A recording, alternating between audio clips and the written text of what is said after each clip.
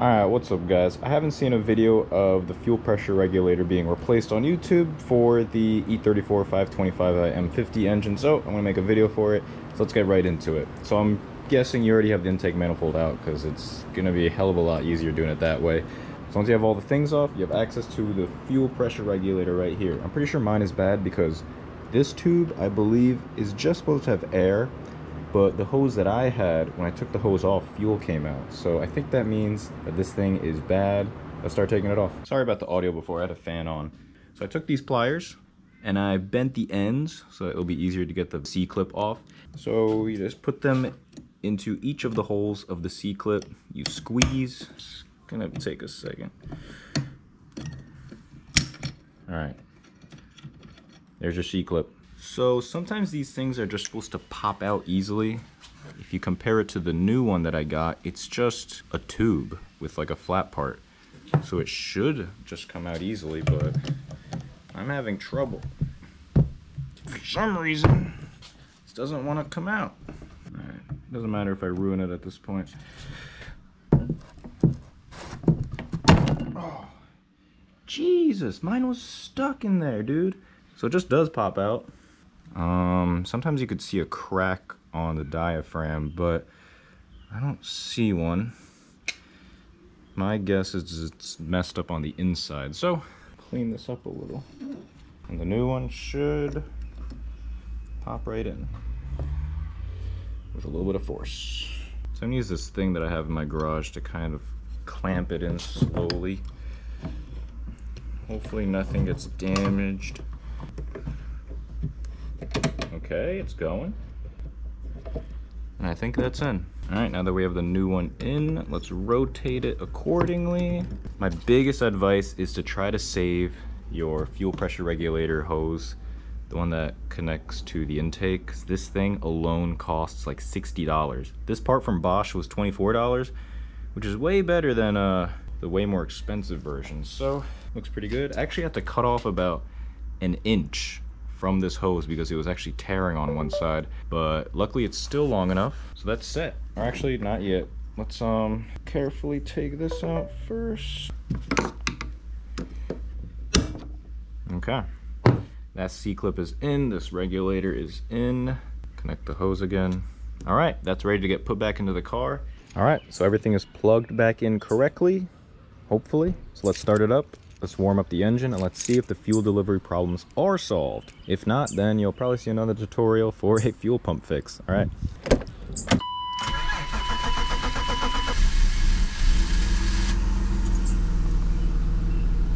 Okay. It actually started up much more normal.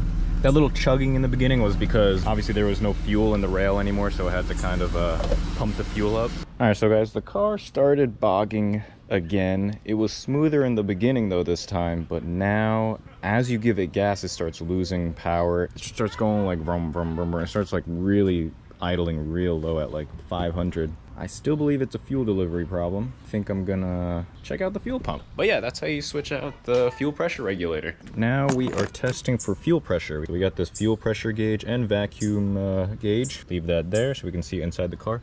Have it tapped into the beginning of the fuel rail. This is the system for now. Let's check the fuel pressure. Let's see what happens to the fuel pressure.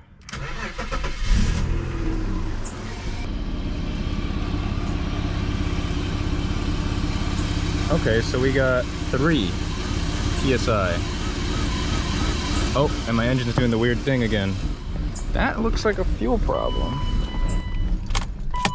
So the fuel pump relay is on the passenger side fuse box, or I mean, it's not really I guess it's a fuse box. There are 4 Phillips head screws that don't fall out. Very pleasant design. But what you're gonna look for is the one labeled 255. That's the one right over there, I believe. So we got the fuel pump relay out. We are gonna test how it works, or if it does work. So basically, what this little diagram means is that 85 is powering to 86. That's the main battery line. So 85 is the positive, 86 is negative. And when that receives power, it will connect this line up here, the one that has a little slant, like a little break in it. So that means if 85 and 86 is powered, then 30 to 87 will receive power and it will continue through. Otherwise, it's constantly broken. So the way you test that is You need yourself a 12-volt battery. I'm using a car battery in this case. It's like an old one, so you need a multimeter. A multimeter helps, but I've seen people do it without it. I'm gonna go ahead and identify which numbers are where. On the bottom here, there are numbers indicating what each of these pins are. So 85 is positive. Let's connect that. I'm using some alligator clips. They will work just fine. And 86 is the negative. Now the first thing you can test is basically hooking this up to the battery, and if you hear a click come from the relay, that means it's basically functioning, but it's better to use a multimeter. Put the red on positive, let's listen for a click. So this thing is clicking. Now a better way to test it is using a multimeter. Now on this, there's this one symbol. There's a little red symbol with like looks like a Wi-Fi signal. I'm gonna switch to that. And basically what happens when you connect the power, the multimeter will make a weird tone, which means the connection is working. So let's connect one to one of them and the other to the other. It doesn't really matter which one. Okay, so let's leave that right there. We're gonna do the same exact thing with this. We're gonna listen for a tone. So you hear the click and the tone. So this relay is working to my knowledge. I'm not going to replace this. I guess my problem lies in the fuel pump or some fuel hoses. I should have checked the fuse first, but that's all right. So we're going to look for the fuel pump fuse 23. These are, wow, these are nicely labeled. So let's use the same clip. Let's grab at 23. How am I supposed to tell? Wait, these aren't clear. Why can't I tell?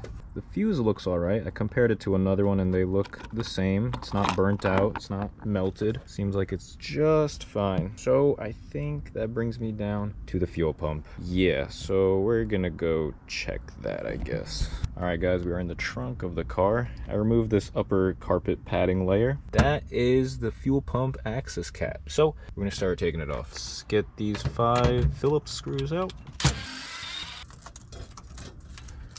Oh my god, it's so rusty, dude.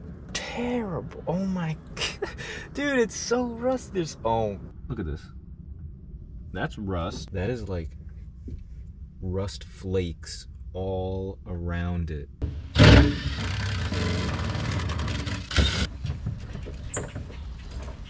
Oh no, that is all of it.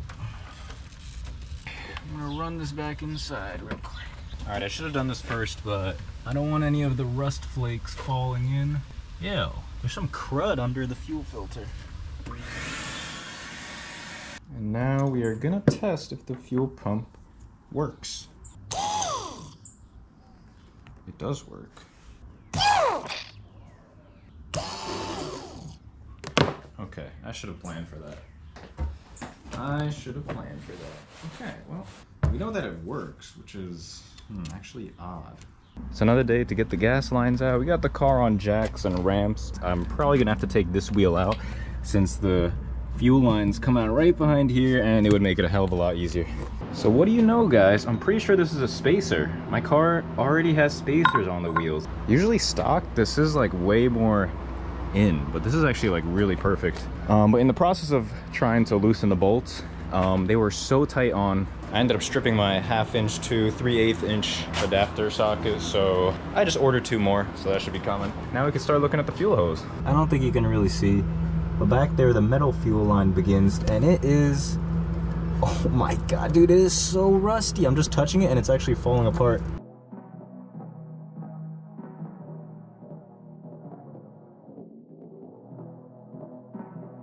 We are under the car, and look at the condition of these fuel lines. They are very, very flaky.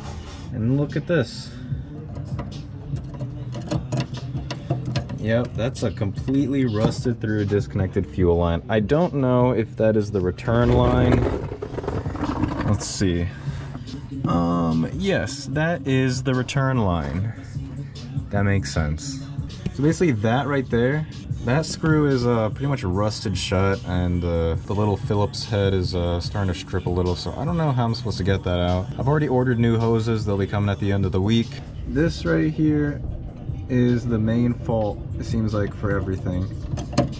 That must have been why I had like little to no fuel pressure. I couldn't believe that that was broken like that since I got the car, because I was able to drive on the highway just fine. Maybe I was leaking gas without even realizing. I don't believe it though. This must have been really recent. Just very recently fell off and stopped working, so. I won't be able to get these fuel lines out, but I think I'm just gonna leave them, and I'm just gonna zip tie the new fuel hose to these fuel lines because it's a rubber nylon braided. So now I'm gonna use these fittings, 6AN fittings.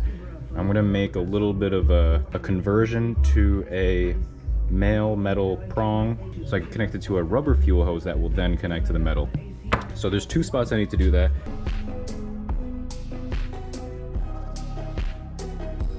Alright, so I had to fix every single hose fitting the connector pieces because I watched the wrong YouTube tutorial where they showed me how to do it wrong. So basically, I fixed all 5 of them.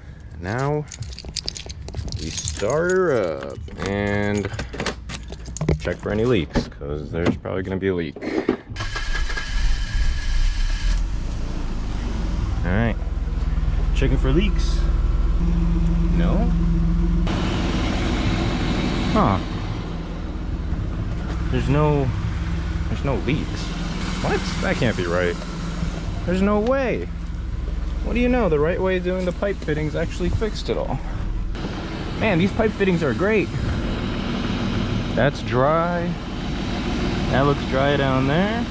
Shoot. All right, I think I'm gonna zip tie all the hoses to the car and then maybe get some gas.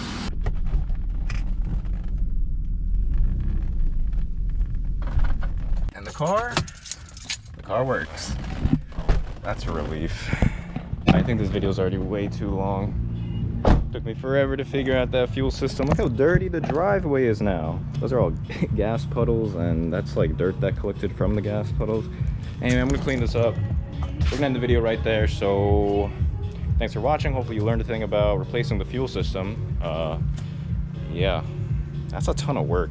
At least now I know what to do next time, but the problem solved. So I will see you guys in the next video.